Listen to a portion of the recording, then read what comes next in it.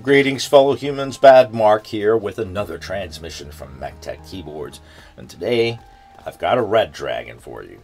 A Redragon, you say, but you hardly ever take a look at Redragons, Mark. Ha ha ha ha ha.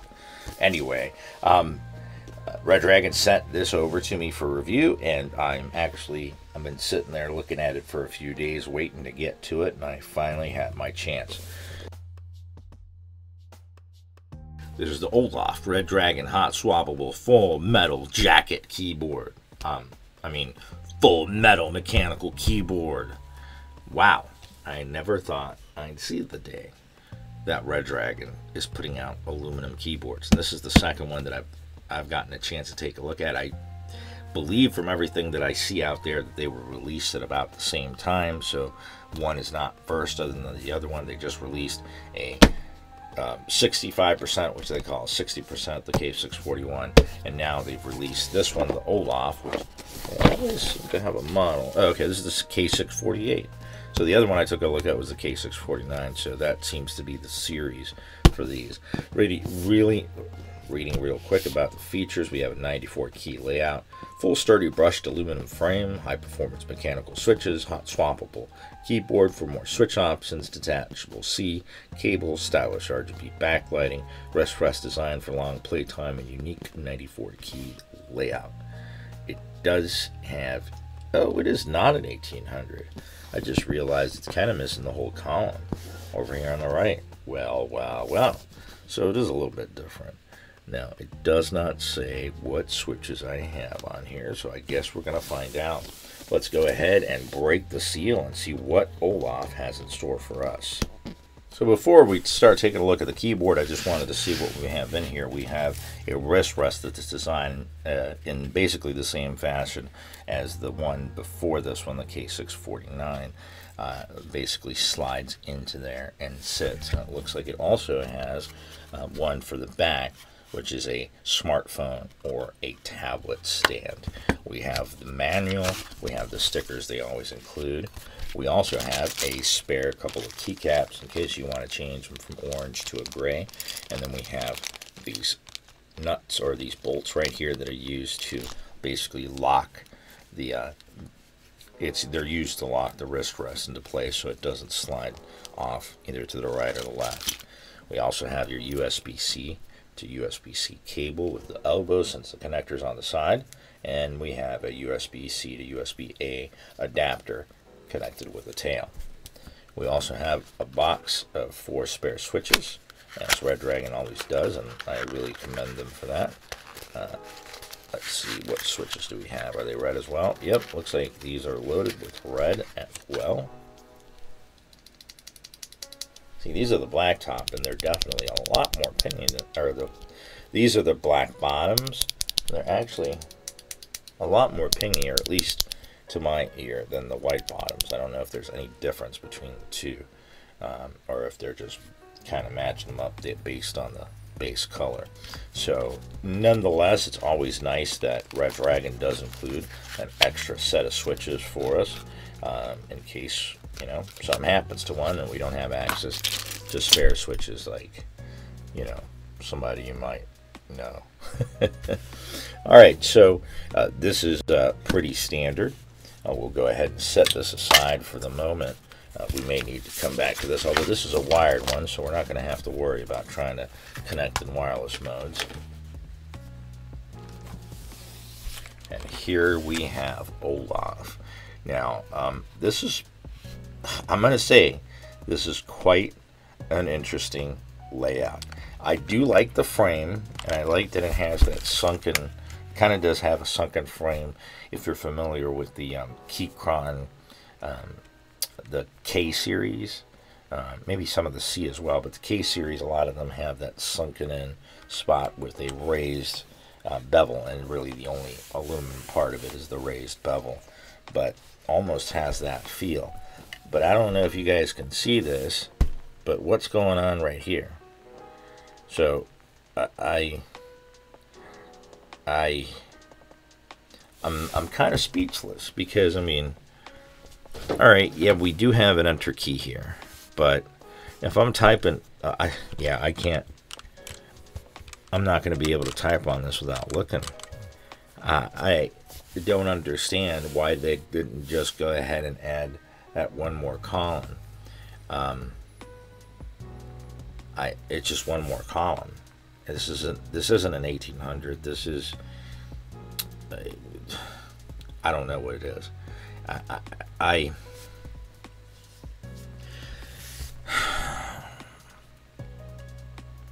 really like the way this keyboard looks, but functional wise, I have a problem with this.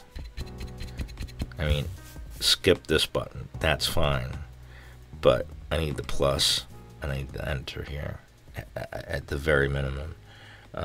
And why they did it this way is honestly beyond me. And just so we're taking a look at the same thing, if we take a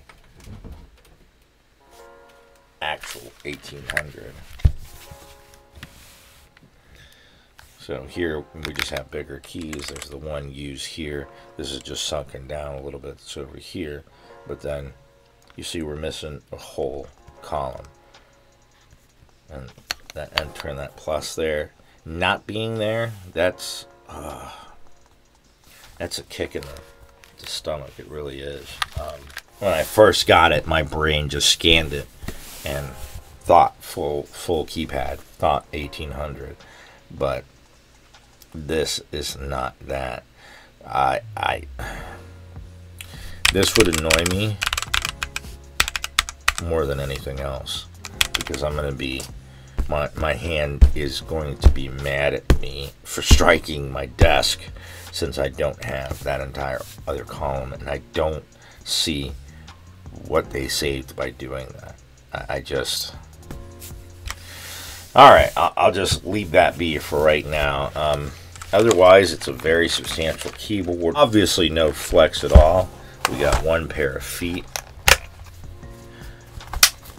We have an all-around, appears aluminum. It looks like an aluminum integrated plate. Oh no, we have a steel plate. See, so much difference between this and the K649 that I just took a look at. Because that one actually all aluminum with an aluminum plate, but this one has a steel plate. So why didn't they stick with the aluminum plate? I don't know. Things that make you go, Let's take a look here. What do we got? We got black stabilizers. They're slightly better than the milky ones, but let me guess. Yep, they are quite loose. They are lubricated, but I mean, that's wobbling. They are called stabilizers. Stabilizers are meant to remain nice and stable. That steel plate just does not help with these undue threads. Now, we have north facing. We at least do have 3 and 5 pin hot swap compatibility. We have a nice dense foam down at the bottom, and we have what appears to be an EVA foam between the plate and the PCB, but again, we're dealing with the steel plate. There's no I'm not even striking a key, I'm just tapping it. Let me put it the back end towards the microphone.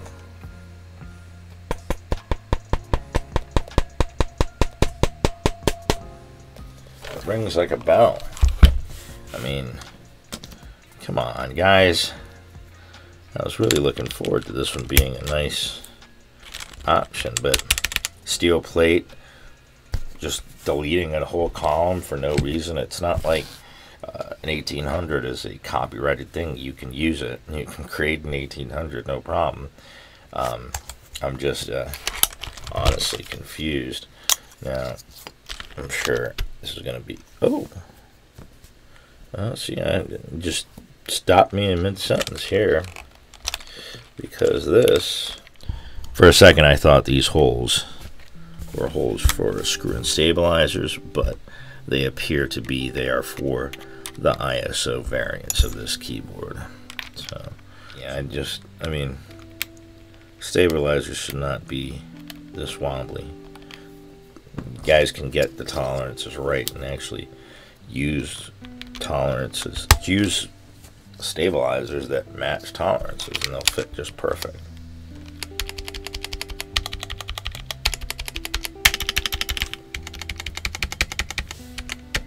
Let's see what it looks like once we turn the lights on.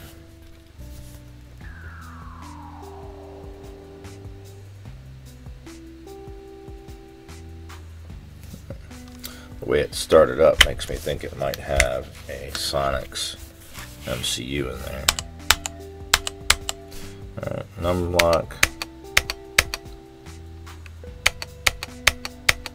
And caps lock.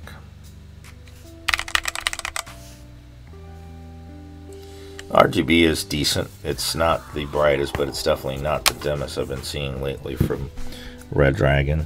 So the logo is in the front here, where it's on the side on the other aluminum one.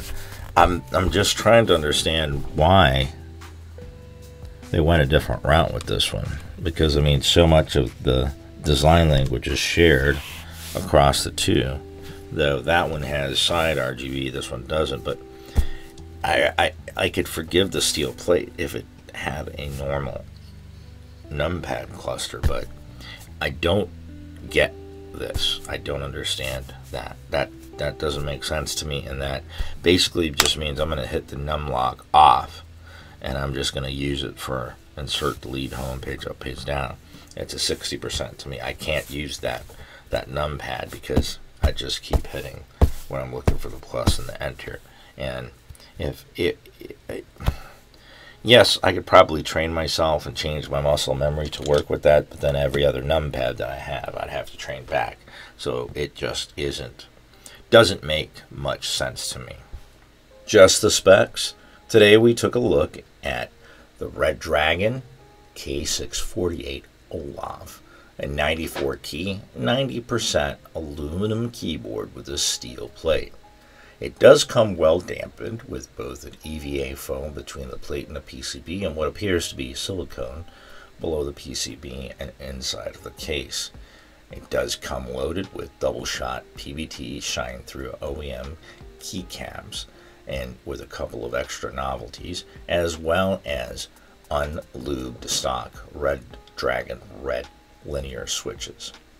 The keyboard weighs in at 1,110 grams. And MSRPs for $69.99.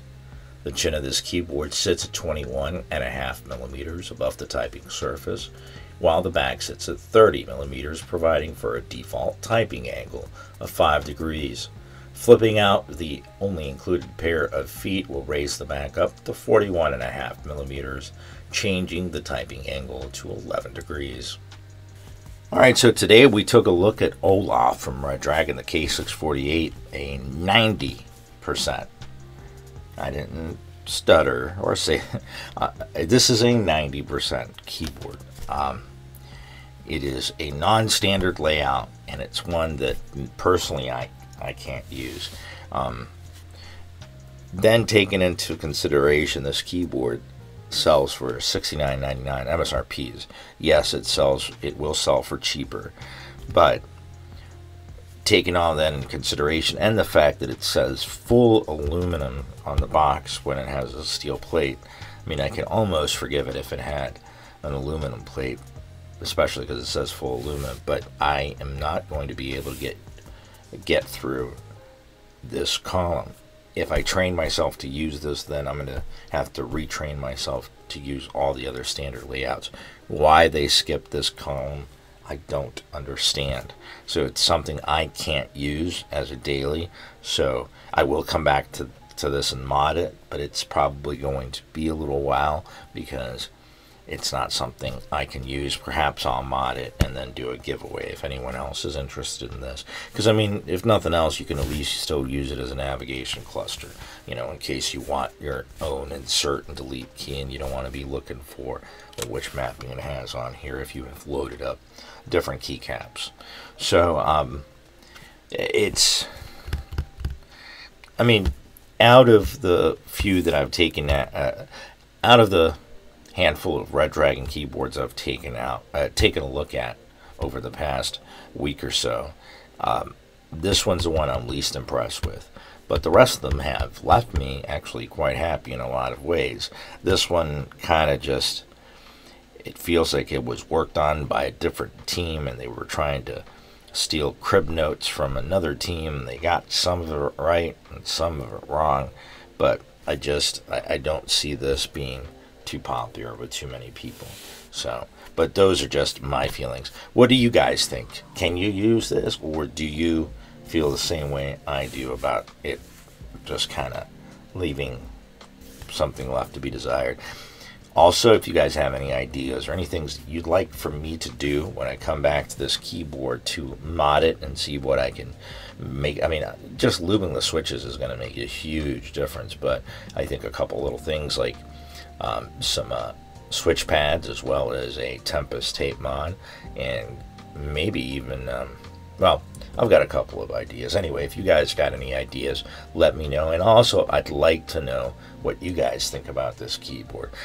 At its price of $69.99, though it does come pre-built with switches and keycaps, I can think of many other keyboards, both bare bone and pre-built, in a very, either lower or about the same price range that I think offers more in terms of what it is as a keyboard. Like I said, this one not having that, if it had that, I could excuse everything else and I'd be like, okay, this is a keyboard that I can use, but I can't use a keyboard that's missing that last column. So anyway, I hope that you guys enjoyed the stock sound test. Don't be expecting much because these are unlubed switches on a steel plate and it is Ping City. But until the next transmission, keep calm and keyboard on.